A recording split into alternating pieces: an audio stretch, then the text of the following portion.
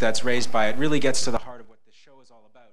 And the question that we're going to ask you to consider is really what the review committee has to consider. And that has to do with whether or not videos can actually influence people to do things. So when well, here we are. All right. I want you to think carefully about this question when you're watching this next video, because it's very important. It gets to the heart of what this show is about and what the review committee has to think about. And that is, do videos actually have the power to influence people to do things? And the director of that last video, I thought, was very eloquent on the topic, that videos are out of line when they actually influence people to take actions which are damaging to themselves or others. So the question, I'm going to bring it up on the screen if we can, the 1-900 question for you folks at home is, in this next video, which is called Mourning Suicide, can videos influence youth suicide? If you think videos could actually push someone over the edge or cause someone to think of suicide, consider it as a possibility, you would say yes and dial 1-900-273-1111. If you don't think videos have that power, and you don't think that a person's decision to take their own life could be influenced by something they saw on TV, like a video, you would say no and dial 1-900-273-2222. It'll cost you 60 cents to register your vote. I think it's an important issue, and it really gets to the heart of the power that videos have in our society. So think about it while you watch the numbers go by on the screen, and you watch this video. It's called Mourning Suicide. The band is called SFH, and this video was way too much for much.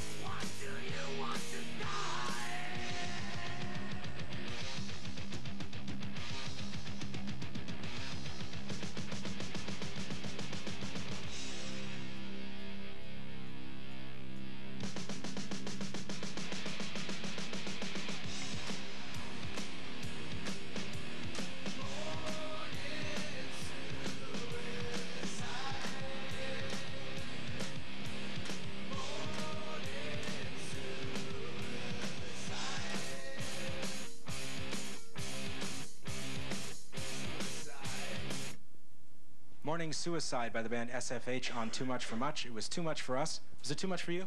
No. It was not upsetting or disturbing? No, because they kept on asking the question, why? Why do you want to die? I don't think it was implying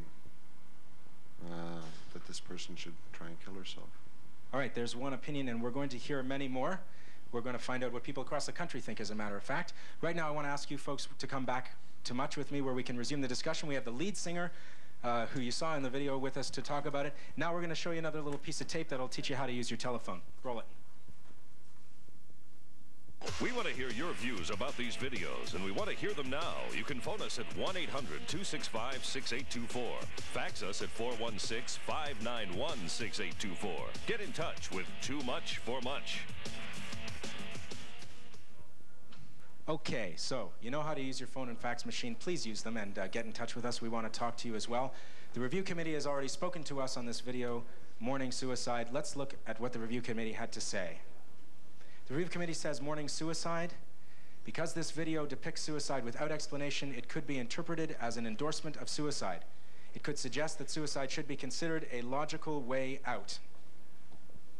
That's what our review committee had to say, that it could be considered an endorsement of suicide, and that's a very serious charge, and it was enough to they made the decision to take it out of any possibility of rotation or seeing it, except on this show, on this one night. Now, we also had the quick tally audience, as you saw, responding to the video. Let's see if there were any specific points. Is that fast enough to turn around quick tally results, Sean? Yeah, it sure is, Evie. Okay. It's almost instantaneous, actually. And you're right, there were about 3 particular points in this video that kind of spiked the graph a little bit, although the general consensus was quite flat. Let's go to the graph. We'll show you what we did get this time. Okay, the first 3 minutes of the video, there really wasn't a lot of movement. The first time it goes up a little bit right here, that was when she was taking the pills. The second time, which was probably the highest reaction to an image in the video, was her lifeless body on the bed as she was falling. Then it really tapered off, and once again, near the end, the bags in the bodies evoked a bit of response to that, to those images. Other than that, generally the consensus was not that strong, but those particular points did bring out a bit of reaction from the people in our quick tally environment. Okay. And that's back to you, Evie. Thanks, Sean. Well, we have in the environment with us the lead singer, who you will surely recognize from the video. He's not exactly a person you can miss, Bob, lead singer of SFH. There were a couple of points that people really didn't like in that video. I'm waiting to find out which exact points they are, because I don't find anything wrong with the video. People are reading too much out of stuff. There were obviously images, though, that people found disturbing. Some people find Bugs Bunny disturbing. You know, it's true. So what are we going to do? Pick apart everything we see that one person might not like? We can't go on the assumption that the whole world's full of pinheads. Well, you know, the thing that I found disturbing was not the depiction of the suicide, which is a real thing, and in the right context, I mean, I suppose it could be a really important thing for people to watch. What freaked me out when I was watching it was you, because there were moments when you seemed to sort of be, I don't know, grinning. It looked like you were grinning in a certain part, and that I found kind of scary. I mean, to me, that had a real menacing quality to it. What were you thinking? What were you? Oh, we have it on. Do we have a shot of that on the monitors, of the part that I'm talking about? Yeah, what were you thinking when you did that? I was thinking I got about another hour and a half worth of studio time, and I have to get out of there. But I mean, we were under budget to get that thing done, and we weren't in there going, oh boy, better watch what we say and what we do for, you know, I mean, to be honest with you, we could have done there's an average of how people kill themselves, and we took this right out of Western Ontario, University of Western Ontario. Males commit suicide, the top percentage, by guns. It doesn't say where or how, or how is guns. It doesn't say where, but I imagine blowing their head off. With females, it's drugs. It didn't say what kind of drugs. It just said drugs. And so we just went with you know, the law of average, and some people were offended by it. Most people I play it for, not a problem. But I'm stuck on that moment where it looks to me like you've got that kind of evil grin happening, and that to me, I am talking about that because, I mean, in the context... Well, you didn't answer the question. What was that meant to show people? Nothing. Absolutely nothing. It's just me. I'm a smiling guy. But it's not a funny topic. Well, it's not a funny topic, but you'll find that some people, when they've dealt with suicides before, are the only kind of people that'll talk about it. And we're talking about it. And some people that don't want to talk about it, that's fine. But you just can't ignore the situation and shun it away. We actually have a couple of people here that deal with suicide every day. I'm just going to take the conversation over to a couple of paid professionals who work on the children. Is it the Kids Help Phone? Just introduce yourself. Hi, my name's Sandra. You're Sandra? And I'm Bonnie Sue. Bonnie Sue. What was your gut feeling when you were watching that video? Could it have an effect on kids who are in a vulnerable state? Well, not only kids. I mean, it had an effect on me personally. But yeah, what I saw basically was a young girl with no apparent reason to be upset or sad or depressed, because we didn't see anything. We didn't have a context around which this person was depressed to be suicidal or to commit suicide. There was no scenario around it. She's on the phone. She hangs up the phone. I guess she can't get through. She goes upstairs, takes pills and alcohol, and commits suicide. And then we see the body bags afterwards. I talk to kids every day. I talk to kids that are depressed. And what we try to do is we try to bring out the reasons why. We try to find out what it is in their life that makes them depressed and makes them want to do this. And if we don't do that, then, you know, I fail as a counselor, because I felt that if you're going to do something positive and you're going to prevent these kids from doing this, or if you're sending a positive message in terms of, you know, not doing this or talking to someone about this, I didn't see that message in this video. What about the line, "Why do you want to die," which was repeated a number of times? Isn't that the question that you're asking? Yeah, but it is positive. The lyrics I found were positive, and I do admire you for that, because the lyrics were positive. "Why do you want to die?" That was very expressive. I could hear that coming through. The "born to suicide," however, was very controversial. It can, you know, but I mean, again, the lyrical context was good, but the visual context was not enough to support the lyrics. Bonnie Sue, what do you think that a young person who is in a vulnerable state, how do you think they would react to this? As a counselor, are you concerned about the effect it would have? I'm definitely concerned about the effect. I think a person in a vulnerable position like this, someone who's feeling isolated, feeling depressed, feeling hopeless, worthless, I think someone who has suicidal ideation this can be a trigger for them, and I think that's a very serious thing. This can definitely be a trigger. Well, how do we treat this topic then? It's a major topic, it's very serious. How do we make videos that could be a positive influence in this struggle? I would think to bring in some of the circumstances that might lead someone to be in a depressed state, some of the signs, what we should look for if we see, you know, a friend who's having possibly, for example, eating and sleeping disorders, someone who's withdrawing from society, not getting together with friends, someone who maybe is giving away all their prized possessions because, you know, they know they're not going to be around too much longer, someone who has attempted suicide before. Really to be aware, to educate people on the signs of what to look for in a friend or whoever, as well as what can we do once we see the signs? How do we approach that person? And some of the things that we should do is definitely to be direct. If we notice these signs in people around us, we should go up to them and be available to them, be a friend, talk to them, say, bring it up, don't beat around the bush, say, you know, you seem really depressed, are you thinking about suicide? I'm here for you. Okay, all right, but hang on. That's the song right there. If you read the lyrics and you read them properly, you'll understand that it says, you got this problem? Yeah, I've had that problem too. You got this problem, you got this problem, you got this problem, and it's always, there's the problems, why do you want to die? You know, I think that what it's coming down to is context. It's not the lyrics at all. It's really not the lyrics. It's this. Okay, you know what? This conversation is starting to explode, which is great. But we got a lot of other people we want to get to. I just want to take a quick break so we can get that out of the way and come back to this conversation, which is going to continue in the break. You can imagine. Come back with us on Too Much for Much. Solve to 3. Camera 3, can you move in? Let's see who's here, please. Okay, we got some great people, great faces, lots of people with opinion. We've been talking about the video Mourning Suicide by SFH, and as usual on this controversial show, the fax machine has been cranking out faxes.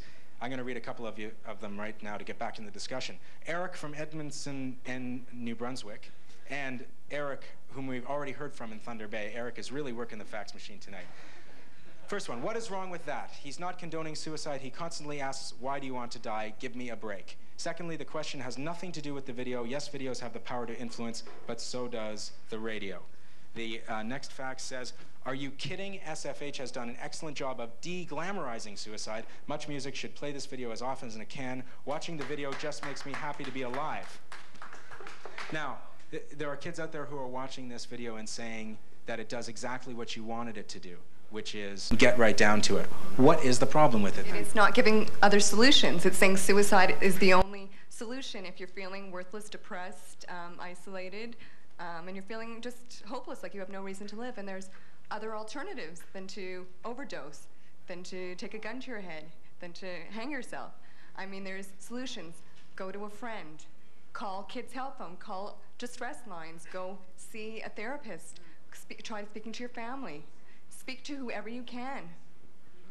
So Bob, you've obviously got the kids who are watching, maybe your fans, who feel that this is not glamorizing suicide. We've got a couple of professionals who talk to kids every day who are on the verge of this very heavy act, saying that there's something missing here. Yeah, there's a street value missing here. People can talk all they want about suicide, but if you can't get a hold of the kids, I mean, first of all, you can't talk about having kids, like having a friend there with them, because suicide is committed by yourself, right? And number one is usually you don't know why they committed suicide. I mean, to answer that question, we do get a lot of calls with group suicides, kids calling together saying that they are going to do a group suicide. It's not only, but you have to understand something, is that they do have reasons, but they do have reasons to do what they do. Okay, this is a decision they make. It's not that they get up one morning and they say, okay, I'm gonna just blow my brains out.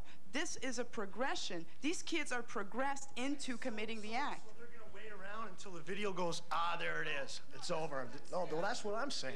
I'm saying if somebody is just... You're not saying it in your video. You see, you're not saying that in your video.